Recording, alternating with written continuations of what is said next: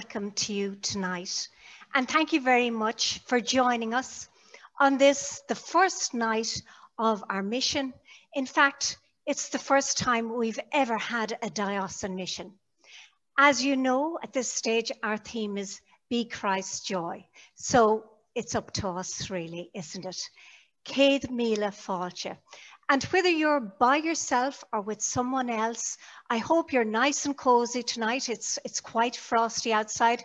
It was a beautiful day, but it's frosty enough, so I hope you're kind of snuggled up nice and warm and able to stay with us for the next half hour or more.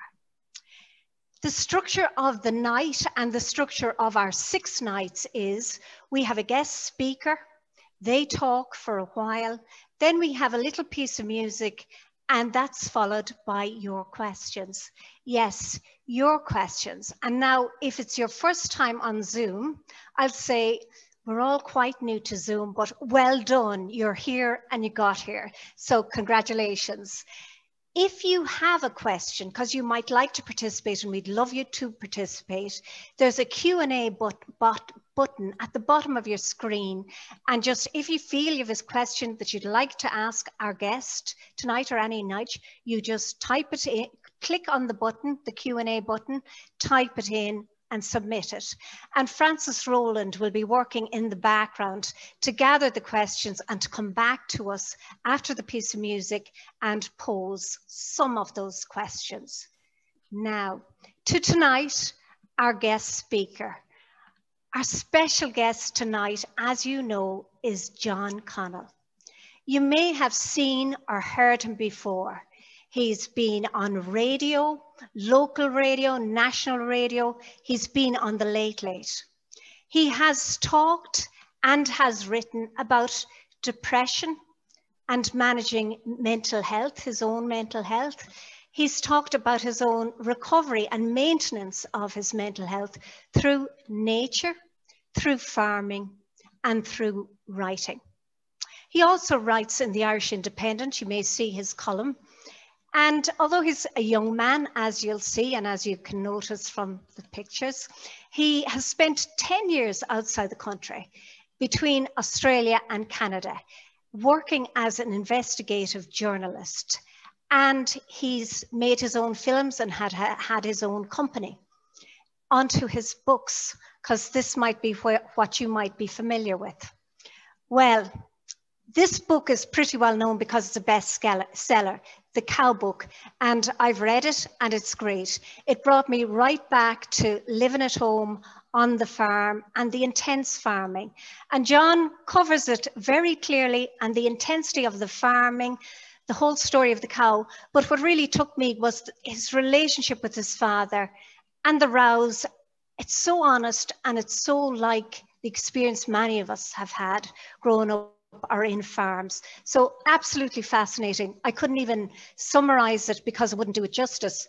But after that book, I began reading the running book, and I'm not quite through it yet. But again, a wonderful read. It's the second one in this sort of memoir series. And the other night I was asking him, right, you've done the farm, very intensive farming, and you've done the intensive running. What next? And he said to me, he's taken to the water. So he's on his 3rd book in this sort of similar vein. Absolutely wonderful. So as you can imagine, I am delighted to welcome John Connell to talk to us tonight. He's talking from his own house in Longford. He's talking on our central theme, which is Be Christ's Joy. So John Connell, you're very welcome. Over to you, John. Thank you, Mary. Hello to 723 people.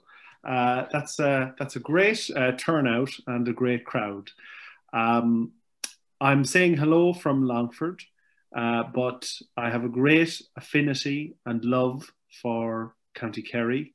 And of course, it goes down to the Beara Peninsula. Mary informed me of that the other day. So Kerry is the ancestral home of my family. We came to Longford with the 1798 rebellion, but we were Kerry people originally. Kerry is a place that I go to every year if I can. And I actually spent my honeymoon in Dingle, and I returned to Kerry last year after the first lockdown, and I walked my first pilgrimage, which was the Way of St. Brendan from Ventry up to Mount Brandon. And it was a wonderful walk, but it was also a very spiritual thing, and Gallus oratory, and meeting farmers along the way like myself and talking to people. And it was, I suppose, a moment of calm in the middle of a very strange world that we're all in at the moment. So tonight's talk is about being Christ's joy. And over the weekend, I watched a documentary on Pope Francis called A Man of His Word by Wim Wenders. And in it, Pope Francis talked about being called by Christ, and that as long as the church is placing its hope on wealth, Jesus is not there. That got me thinking about Christ's joy and how we might take joy into our hearts to be modern Christians, and how joy is actually the foundation of our spiritual wealth. And just think about that for a moment. Joy is the foundation of our spiritual wealth. Being a man of the earth, I'm a farmer, and a man of the land, I find the joy of Christ in the living, in the everyday, in the face of a newborn lamb, in the form of a new calf brought into the world on a cold January's evening, such as we did on the farm yesterday evening. We had a young heifer born, and before that there was a little lamb born. And there is joy in that creation and joy in that delivery. My walk with Christ has not been a straightforward one, but it's a walk that has brought me around the world. A walk in which I have seen Christ in not just the animals on the farm, on our farm, but in the people of Christ throughout the world. And I know it may seem like a strange thing, but there are people of Christ throughout the entire globe, people who have taken Jesus into their heart. And I'm going to touch on them later. John O'Donoghue is someone we all know, someone who I suppose had a huge effect upon Ireland with his book Anam Cara. Now, I discovered him a few years ago after writing the Cow book. Hitherto that I had never heard of him.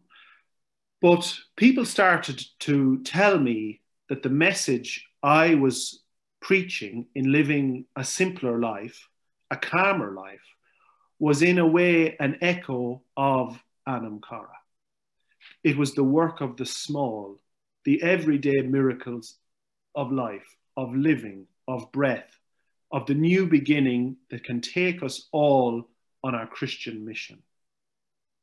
For me, and John raised this, for me, our Celtic Christian beliefs are our foundation. They are the one and same.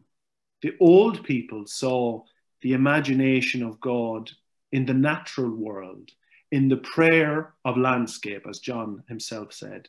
And perhaps I think that is what Christ wanted us to see. The world of nature is the face of God. And in being in our beautiful land, I know it's difficult at times at the moment to see that, but we can see Christ's joy. If you permit me, I'm going to read a small piece of writing that I completed recently that in a way echoes this thought and the notion of keeping beauty in our minds. It is in keeping beauty in our minds that we can be and have that joy with us always. So here's the piece. The land I live upon and in is known as the Midlands. Here in the centre of Ireland, we are like the navel of this ancient place. Below my feet lies layers upon layers of limestone. It is said to be made up of the remains of ancient life. Limestone is known for its permeability, namely that water flows through it, creating strange shapes as it does. Limestone has created amazing places, like the Burren in County Clare, a special place where the rocks have changed the very landscape. In it grow plants and animals that occur nowhere else. The stone, rather than be some dead thing, has created life where there could be none. Sometimes, when I am standing upon this land of ours, I think of the meeting point that this place is, that the water pouring through stone has not just shaped the rock, but us. That in this midland, this middle place, this middle kingdom, we are meeting both life and death, heaven and hell, nature and destruction, that the permeation has made us the people we are, that it has permeated our souls.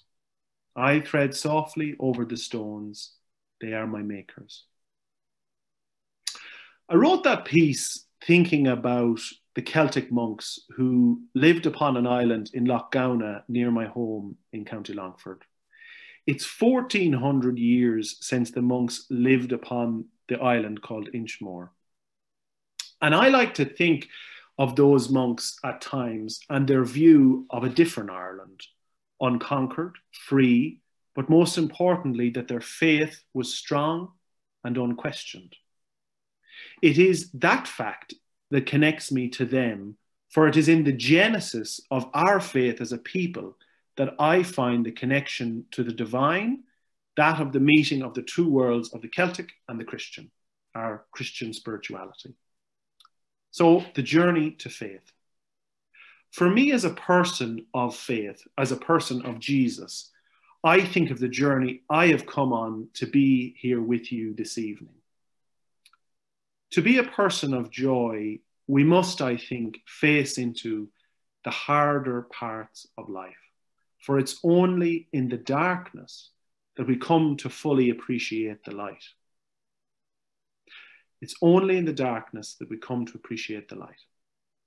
Now, my faith was born in rural Ireland on our family farm, where we prayed around our small living room each evening, saying our rosary in a way to give thanks to the Lord for our living, for our land and our health. It was, as the great Rosary mission said, a family that prays together stays together. And that's something that we all need to hold in our hearts now more than ever. A family that prays together stays together. And that act of prayer was to arm me as a guardian of Christ. And it gave me the bud of faith to which my adult life could later bloom into being an adult Christian. Because there are two forms, I think, of Christianity for us. There is the child and the adult Christian. And so many of us go through life and still have the beliefs of a child. And as to be an adult Catholic is to ponder our faith, to question our place, to want to be better Christians. But in aging and in traveling the world, I moved away from my faith for a time. Life was good, life was busy, and I did not have the time, or so I thought, to have Christ in my life. I went to Mass very seldomly. I lived in Australia and I didn't think about Christ, even though he was thinking about me. And it's only when returning to Ireland, facing the dark night of the soul, where depression had affected me, as Mary said, and infected me in a way, that I came to know the Lord again. I think that this was meant to be. This was a mission that I was supposed to walk. It was a camino of the Spirit, where God was asking me to trust in him, as I did as a child, and to walk beside him once more, where if I did, he would guide me. In trusting to the Lord my life, I remember it really well. I was in a church in Toronto in Canada, and I asked the Lord to treat me as a vessel, to work through me so that I could divine his mission and what I was supposed to do with my life. And there's a strange thing when you ask the Lord to make you his instrument. I don't know if you have done that yourself, but I did. to be a tool of the Lord, because in a way we are opening ourselves to new experiences. We are opening ourselves to walking with Jesus and to taking upon the cloak and the mantle of being a modern Christian. So how did I go from a young 20-something-year-old in Toronto asking myself to be an instrument of the Lord to then walking the road with Jesus? Well, I came home back to Ireland under the pretext to write a book a few years ago. But really, that was the beginning of a journey of the soul that lasted 4 years. I was someone who had traveled all my life, but the most important journey was the one inside. And when I trusted in the Lord to help me through this darkness, I began to see that my calling was a sort of ministry. Now, at first, I thought that would take the form of joining the priesthood. And for a long time, even though I was engaged to be married at the time, I considered entering the vocations. It was, however, in taking up my pen and the word that I discerned that I should use my skills as a writer and a journalist to help bring the good news of Jesus to others. So in trying to divine God's will, I began to read widely. And I discovered the works of Thomas Merton, but also Gustavo Gutierrez and the idea of liberation theology, that the church was for the poor, that in working with the dispossessed, there was a closeness to God. And I was someone who'd worked as an investigative journalist in Australia for many years and had come as in human rights and had come face to face with not just the idea of the poor and the dispossessed, but the very face of these people and seeing them as people. However, during that period of reading, I was also experiencing a mental breakdown, or really what you might call a mental breakthrough, because that's what it became. I had to go through my own dark night of the soul. I suffered and I wondered, and it was only through my rediscovery of prayer and God when I accepted that being in Christ's joy wasn't always going to be easy. And I think that's something we can all take. We're in a pandemic, that being in Christ's joy isn't simple. It's not straightforward. Now, I faced my darkness, a darkness that threatened to take me under and take me from this very world. And that dark night, it's not easy for anyone. Those who suffer are the people I call the people of the road less traveled. But they in themselves can be our guides on how to be modern Christians. I think every person you meet, not only in Ireland, every person you meet in Ireland, you're a conversation away with a potential friend, but every person can be a guide on how to be a modern Christian. They can show us that we're not alone in our suffering. We never are. And that to suffer is also part of the Lord's plan, because it's in the dark that the growth of spring comes. If I were to relate it to weather, because I'm a farmer, the seasons, it's in the dead heart of winter that we find our own invincible summer. Now, I came through that time with my faith renewed. I had scaled the 7-story mountain and found my own Gethsemane, like Thomas Merton, but it was in the natural, in the fields of the farm, in the cathedral of nature, and in coming closer to the land that sustains us. So in facing that dark night, I decided to take up the pen once more and write about what I had went through, to write about the suffering I had endured. And in writing about that, I thought that perhaps in being honest with the world and with myself, that I could help others. And so some of you may know, I ended up on RTE talking to Ryan Tubridy. And in talking to him about my journey, I was setting in motion the power of the joy of Christ. Because though I didn't know it the day I was on the radio with Ryan, there was a man listening to the radio who was on his own way to take his own life.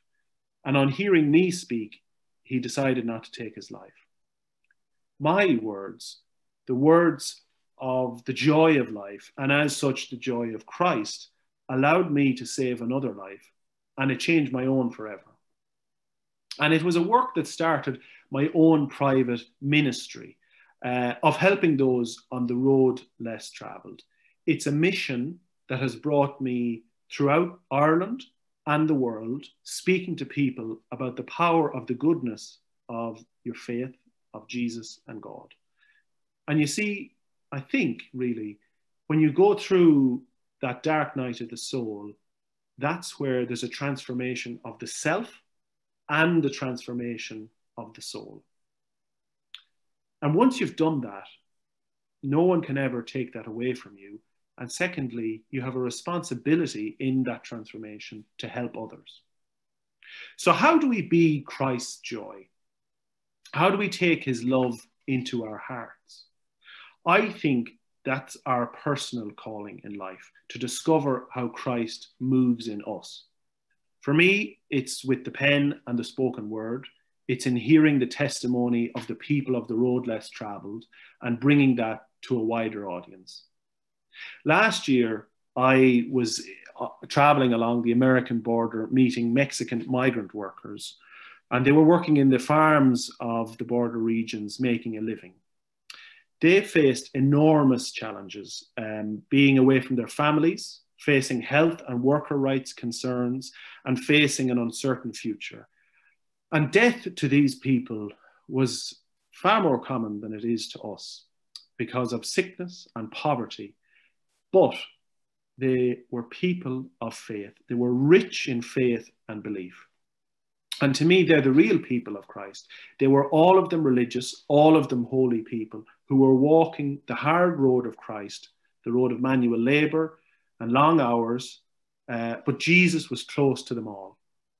And I remember, if you'll permit me telling this story, I remember I met a woman who had been blinded due to pesticide exposure. And after a long legal case with the company who had done this to her, she received compensation. But instead of taking the money and having a better life for herself, she actually donated the money to 3/4 of the money to a Catholic Mexican women's group to help other people, because she said she wanted to do the right thing. And she said that that's what the voice of Jesus told her to do. Imagine that, blinded, but also hearing the voice of Jesus. You can see without your eyes. And I think we can all learn from her that we must silence our minds and listen to the voice of Christ. Not only will it bring joy to us, it'll bring peace and wonder. And joy, I think, it's not to be found in earthly possessions, though we all crave comfort and there's nothing wrong with it. It's found in the doing of what is right, in the doing of what is holy.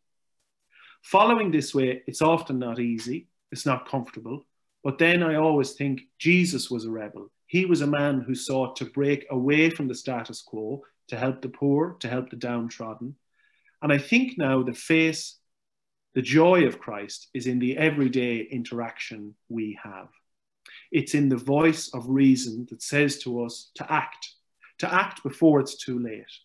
We are our actions, and that's for us. What are our actions and what are they to be discerned? That's our question in life.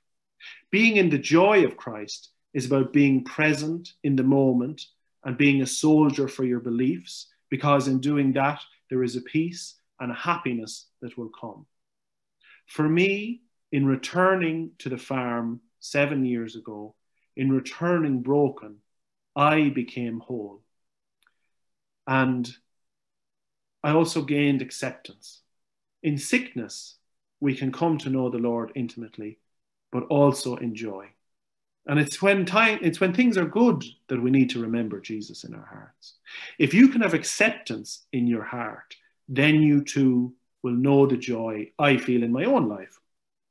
And that's my prayer and wish for you all tonight.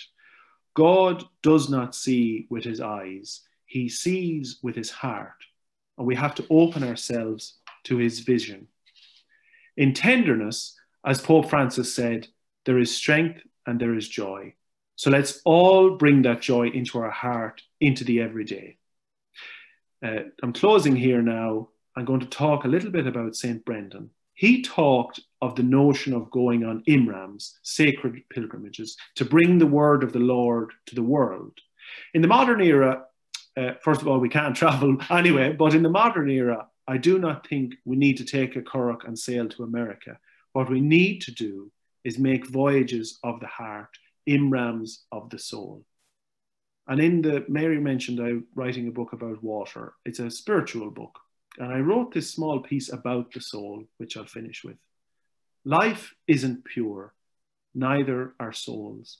They are messy, dirty, earth-covered things, bandaged in wounds and winds. They are, in short, real and whole. Taking Christ into your soul will open you to the joy of the world. It has done so for me, and I hope it will do so for you. Thank you for your time this evening, all 905 of you. And it's back to Mary now. Thank you, John.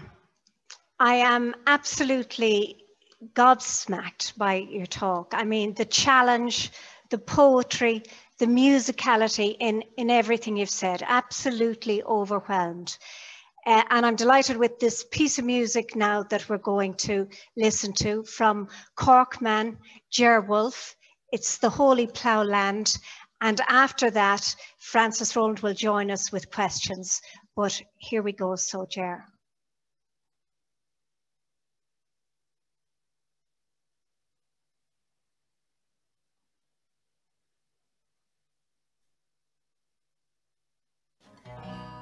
To know that you stood in the holy plough land, in the palm of your hand, with the question and the answer. To know that you spread with the twirl of your fist, where the silver trees twist like a lover-led dancer. Let me into your heart like a dove. Let me into your heart like a dove.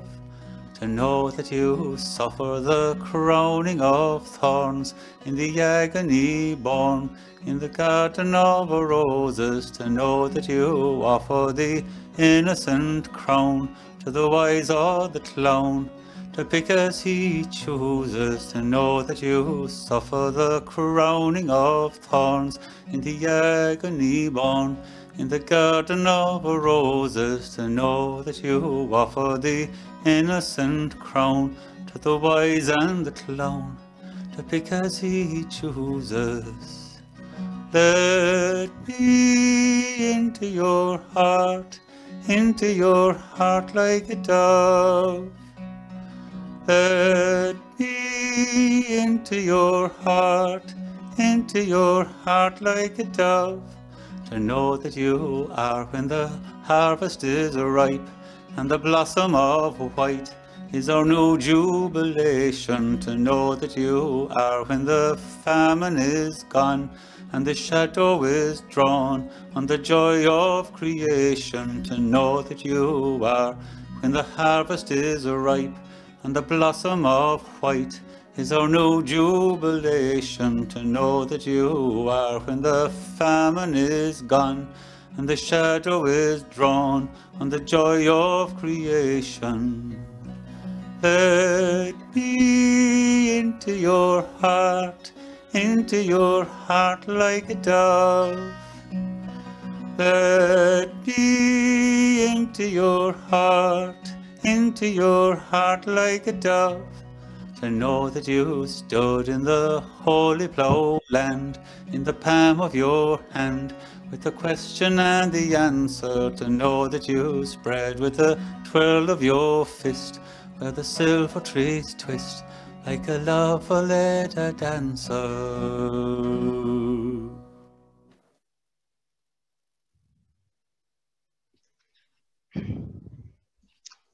So thank you very much, John, again. And Francis Rowland, thank you very much for joining us as well now.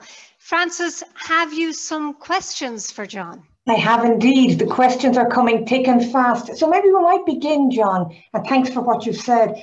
People are asking, how do you move from being a child in your faith to this adult Christian that you've been talking about? Please. Well, that's a great question, Francis.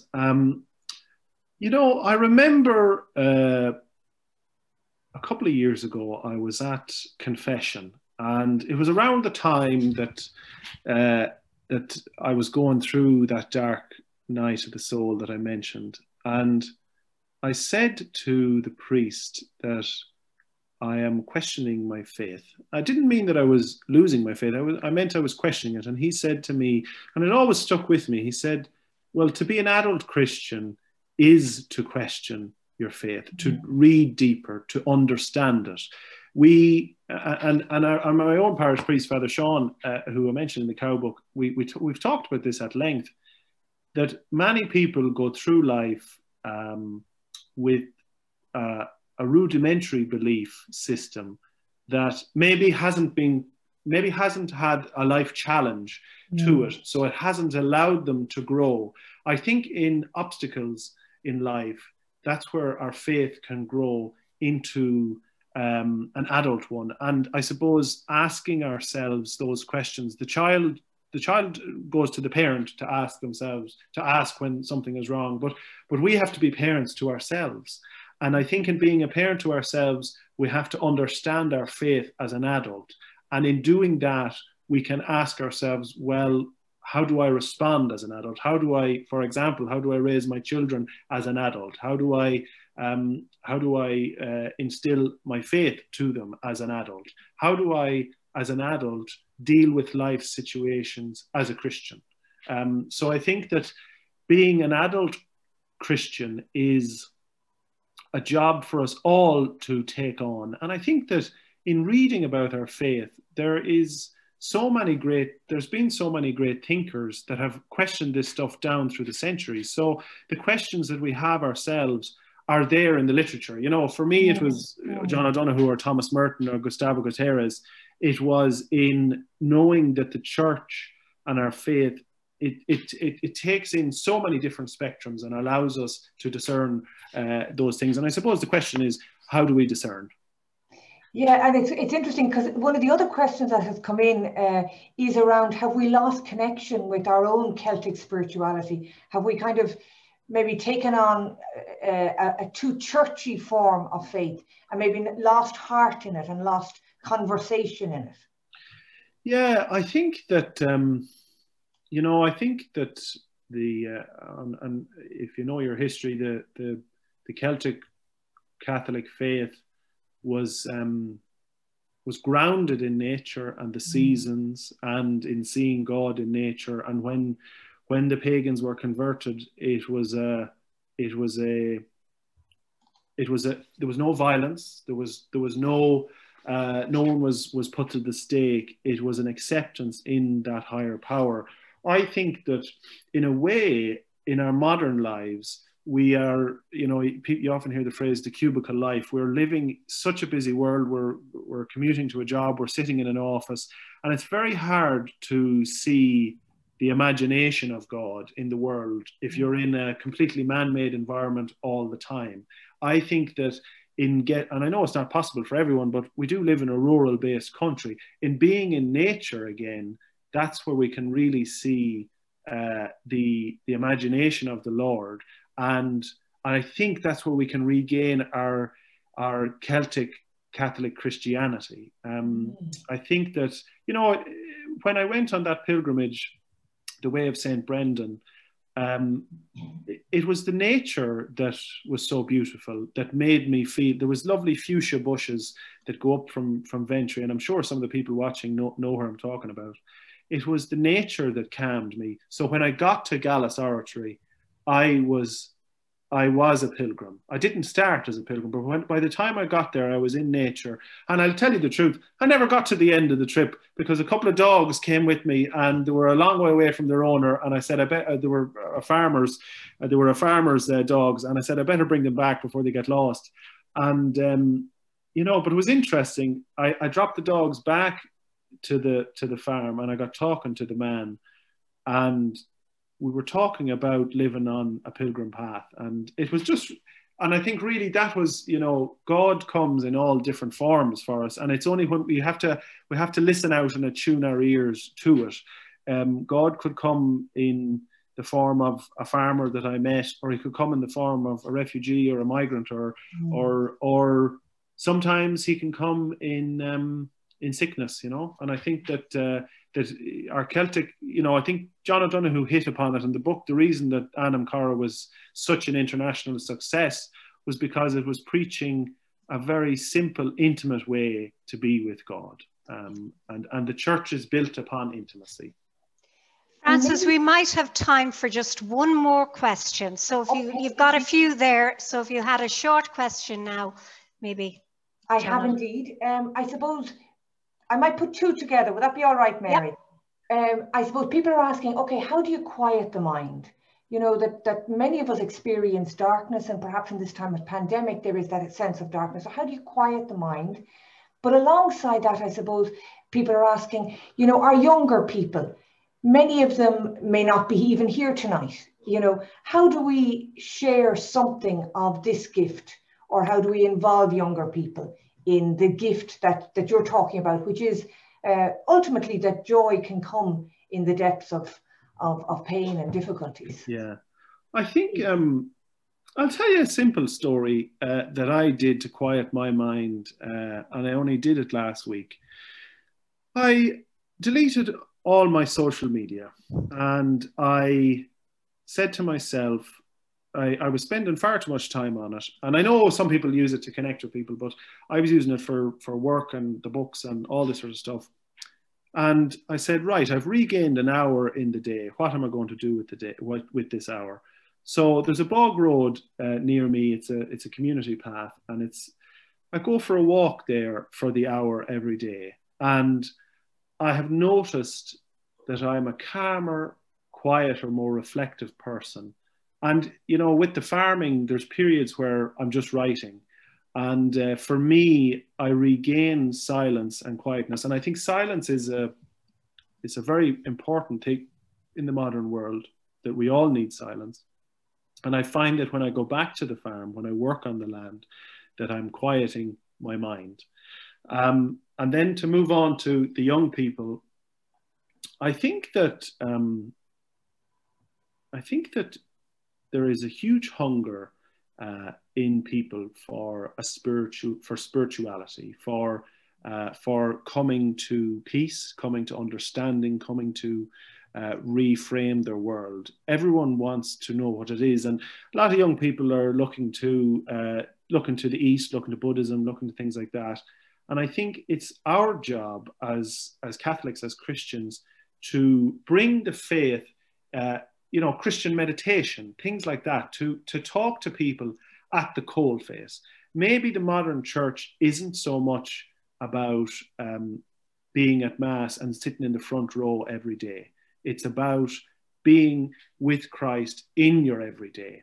And I think that, you know, it was a revelation for me when I discovered Gustavo Gutierrez, because I'm someone who's worked in human rights for a long time. And he really spoke to me. I only discovered him in the last year, about liberation theology, which is really about the church is for the poor. And I think that what he said is really important, but the church is for all of us. And I think that we have to reach out to young people, and a little bit like what Thomas Merton did with the 7-Storey Mountain. He radicalized young people and showed them that, as I said, Jesus was a rebel. And I think Pope Francis is someone who we can all see is a rebel in his way, that he is trying to bring Christianity to people who have maybe hadn't been hearing it for a while. And I think that, and his message is radical, but it's such a simple message. It's a message of mercy, and it's a message of the Franciscan way, which is living a simpler life. And I think that simplicity and silence are the things that we crave. And I think that's where the church and we ourselves have to talk to young people to encourage them. It shouldn't have to be that you come to Christ through times of deprivation. It should be that you come to Christ in times of joy.